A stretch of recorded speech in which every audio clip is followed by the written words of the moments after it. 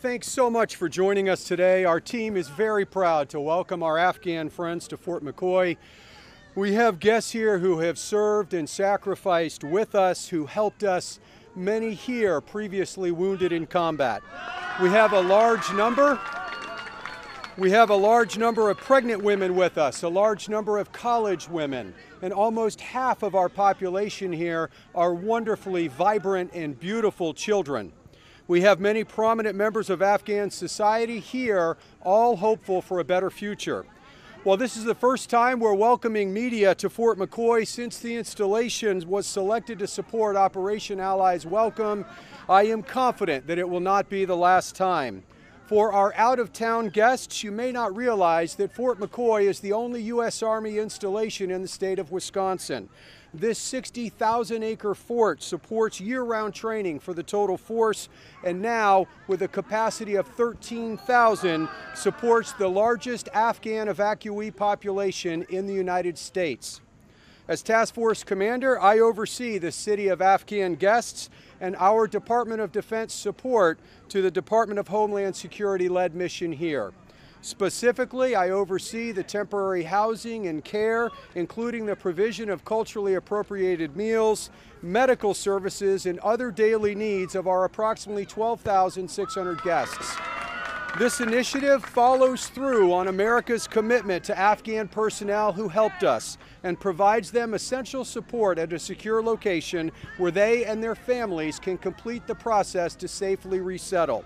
In a moment, I'll turn things over to Ms. Angie Salazar, our lead for the Department of Homeland Security here. She'll discuss her department's role in the process leading to the resettlement of our Afghan guests.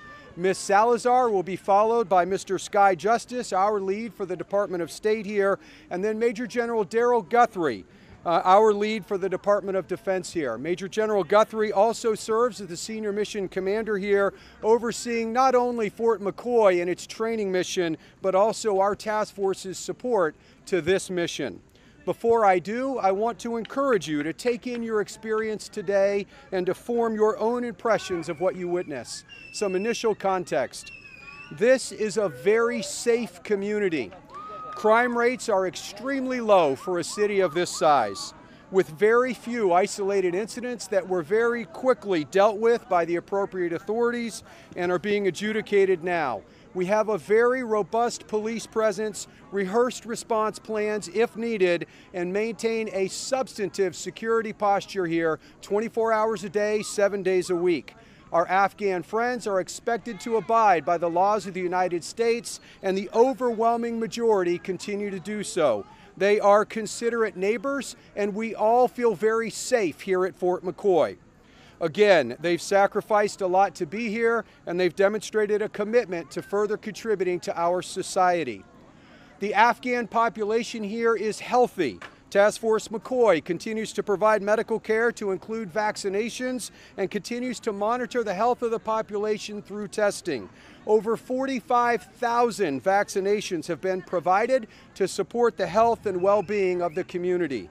24-hour acute and routine health care is provided here. Fewer are going to sick call every day. Pharmacy services are open. We remain in close coordination with local hospitals. We're feeding over 40,000 meals at 4 dining facilities every day here. We have 24-hour grab-and-go food facilities in our communities, and our Afghan friends are doing very well. Quality of life at Fort McCoy is very good. We have designated mayors in each community. We have very vibrant community care centers, which you'll see today. Recreation areas like this one behind us throughout. Every neighborhood has Wi-Fi. Every building that our Afghan friends are staying in is heated, has hot water, and private shower and bathroom areas.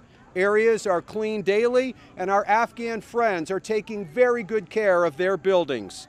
They've been issued blankets, and we've received very generous donations from the state of Wisconsin and from throughout the United States to include winter clothing, which you'll see today. I walk this footprint every day, and every day I see something new. English classes taught by Afghan professors, women and children's centers, incredible work by our interagency partners, swings built by Afghan kids, exercise classes, families out walking, soccer games, sidewalk drawings, movie nights, and town hall meetings. I think that you will be surprised. I know that I am every day. And with that, I'm very proud to introduce Miss Angie Salazar.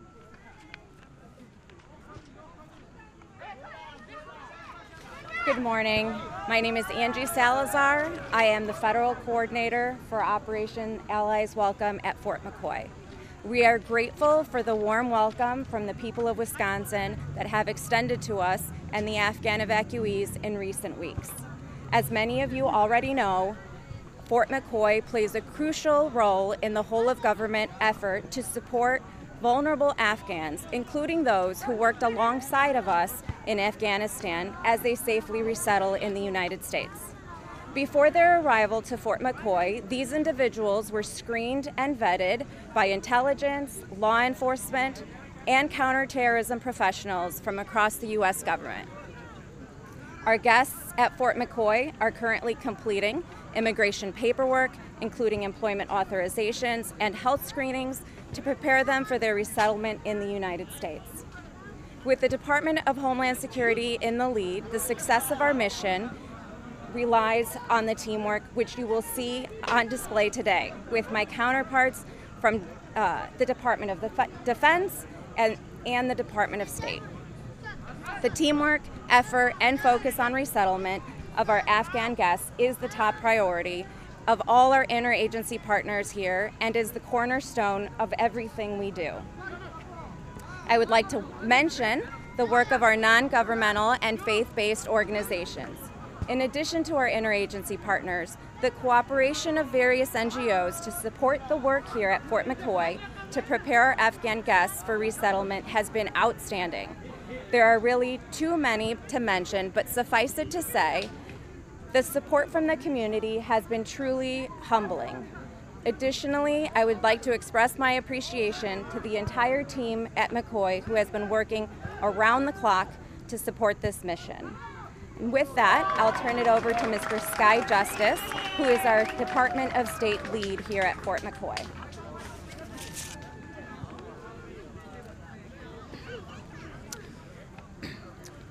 Good morning. Good morning, everyone. My name is Sky Justice, and as Angie just shared, I'm the State Department team lead at Fort McCoy. It's a pleasure to speak with you all today. I'd like to begin with a few words about who is here at Fort McCoy. The majority of the nearly 13,000 Afghan guests at Fort McCoy worked directly with the United States in Afghanistan across military, diplomatic, and development efforts, or are the family members of someone who did. Thousands more of our guests are journalists, human rights advocates, or aid workers, people whose careers put them at risk. Many more are the family members of American citizens and green card holders. These individuals represent many elements of Afghan society. There are eminent persons here at Fort McCoy. Senior officials from the Afghan government and military and from the United Nations. But there are also people from across Afghanistan who worked in many different roles. We recently met a gentleman who was a cook at a U.S. military outpost in a remote corner of Afghanistan. As someone from a tightly knit community in a rural area, his service with the United States made him highly identifiable and at risk of persecution from those who opposed our efforts. One of the things that has touched me in working with this community is the way that individuals who have experienced trauma and who have had such a difficult journey to the United States are reaching out to serve others here. We've had women who are university students and therefore at risk in Afghanistan who volunteered to teach English classes. We've had women who have families at Fort McCoy who've organized themselves to assist with reception. And our military linguists, some of whom have family members still in Afghanistan, are working around the clock to support this operation. The State Department's primary role here is to coordinate the resettlement of Afghan families to communities across the United States. This will happen through the U.S. Refugee Admissions Program and the Afghan Placement and Assistance Program. We're working with our interagency partners to ensure that all of our Afghan guests complete the necessary immigration processing and medical screening as quickly as possible. And we will then help them to resettle to communities across our country. All Afghan families are eligible for resettlement. And at Fort McCoy, we're now at a position where we expect to begin resettling larger numbers of people. So how does this work? The State Department works with 9 resettlement agencies that have affiliates in communities across the nation. We work with state and local officials and community organizations, churches, charities, civic groups, who provide assistance directly to families in their new homes. Each family will be assigned a sponsor who can assist them in their new homes as they begin this next chapter in their lives. At the local level, families will receive support when they arrive at the airport, support in finding a place to live and furnishing that home, assistance finding a place where they can shop for groceries, learn how to use local public transit, and enroll their children in school. They'll also be assisted in finding jobs. The outpouring of support from Americans seeking to help is incredible. Local resettlement agencies and community groups are harnessing the goodwill of the American people as these Afghan families begin their new lives here. This work is an expression of our values as a nation that provides refuge to those in need. We encourage everyone interested in contributing to this effort to check out the new website, welcome.us. Welcome.us is a public-private partnership that provides information on the many opportunities to be involved in welcoming Afghans and helping them begin their new lives. Individuals, small businesses, charitable organizations, and all kinds of Americans are already joining this national effort to support these Afghan families, and we invite you to join us. Thank you very much, and it's my pleasure to introduce Major General Darrell Guthrie. So first of all, welcome to beautiful Fort McCoy, the home of Task Force McCoy. So Task Force McCoy is the Department of Defense's contribution to Operation Allies Welcome. It exists to support the Department of Homeland Security in its role as the lead federal agency and to assist our other interagency partners in the resettlement of Afghan evacuees, and to do it as safely, humanely, and expeditiously as possible. Furthermore, we treat everyone here with the highest degree of dignity and respect. In partnership with the interagency, we support the Afghan evacuees as they move through the immigration process. The unity of effort demonstrated moment by moment by and between the interagency is exceptional. I'm honored to be part of this team and at this moment in our nation's history. As you walk the neighborhoods today, you'll have the opportunity to see firsthand some of the more than 1,500 soldiers supporting our Afghan guests. These soldiers are from 11 units from 7 different installations. The cohesion, positive attitude, and care these young soldiers are demonstrating every day to execute the mission and welcome our Afghan guests is truly amazing. This is a national priority and follows through on America's commitment to the Afghans who have supported the United States. We are providing them essential support at locations like Fort McCoy, where they and their families can finalize their immigration processing safely. The Department of Defense, in support of Department of Homeland Security, the State Department, and other members of the interagency team, is proud to make the accommodations and services you will see today available to all our Afghan guests. Operation Allies Welcome requires us to provide a safe and secure environment so that our guests can resettle. We do this here by housing, assisting in processing, and caring for our guests. We also do this to repay in a small way those who supported our soldiers and other members of the interagency over the past 20 years in Afghanistan. In sum, Task Force McCoy is doing the right thing, the right way, for the right reasons here, and I could not be more proud of each and every one of them. A few words about our Afghan guests. Last week, we completed a mass vaccination operation of our Afghan guests for measles, mumps, rubella, chickenpox, polio, and COVID-19. In a period of 5 days, the team of soldiers and contract medical personnel vaccinated more than 12,000 evacuees. And I think that's really an incredible feat. We did this as a public health imperative to protect the American people upon resettlement of our Afghan guests and to protect our Afghan guests. The level of cooperation from our Afghan guests has been truly incredible.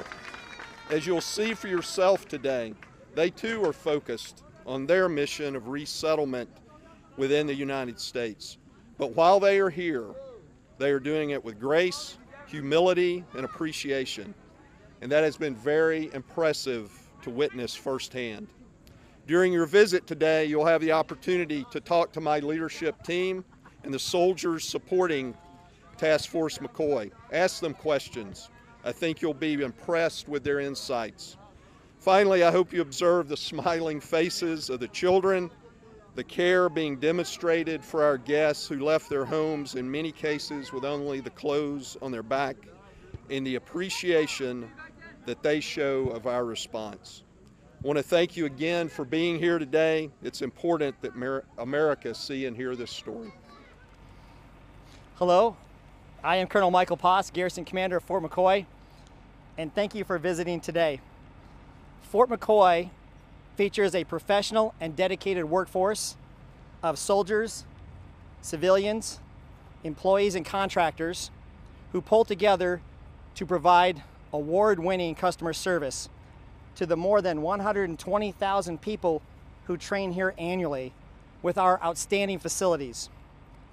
Our workforce treats all guests with dignity and respect. I would like to thank each one of our team members for their incredible support and professionalism. I would also like to thank our local communities of Sparta, Tomah, Black River Falls, and La Crosse, plus the people of Monroe, Jackson, and La Crosse counties for their continued support. The majority of our workforce lives in these communities, and our children attend school there. These are our friends, family, co-workers, and neighbors. We have recently reconnected with many of these in the community through active engagement with local community leadership. These strengthened relationships have been crucial to the success as you see here today. Local donations through the American Red Cross and the Salvation Army, in addition to Team Rubicon, as you've seen, and the Sparta Armory, have been inspiring and an indication of the amazing generosity of the residents of our region. We encourage people to continue following our Fort McCoy Facebook page for ongoing updates on how to support our soldiers and guests. Fort McCoy's police department is professional and dedicated to working closely with other federal law enforcement agencies who have joined the team to provide security and safety for our workforce and guests. Thank you, Fort McCoy Police and the assigned military police. Our fire and emergency services and dispatch professionals are working hand in hand with the medical teams here, supporting the care and movement of our guests to local hospitals for follow-on care as needed. Task Force McCoy's medical team works to take care of as many situations as possible right here on Fort McCoy. But as you've seen and heard, there are a few times when our guests require evacuation to a higher level of care. So on that note, I would also like to thank our amazing partners from Mayo, Gunderson, UW, Black River Falls, and Tomah Health Systems for supporting this effort. We could not have done this without your support and willingness to treat each of the guests who needed a little extra care for emergency or chronic health conditions. Executing this mission, Fort McCoy continues to demonstrate our value to the Department of Defense and the American public. Just like we have done with mobilization training over the past few decades, or the recent mission to assist the Navy with temporary facilities right here for their basic training. Team McCoy is dedicated and professional. When this current mission ends, Fort McCoy will stand ready to serve again.